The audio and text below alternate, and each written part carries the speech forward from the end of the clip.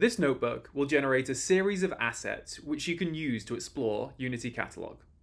All you need to do is copy the name of your workspace catalog and paste it into Command 3 and run the notebook. Once you've done that, the assets that have been produced can be found in the Data Explorer. So here we have tables, volumes, functions, and models. And then you can use the Unified Permission model to grant access to all of these different types of data assets. So here I'm going to give the field team data reader access over all of the assets in this catalog.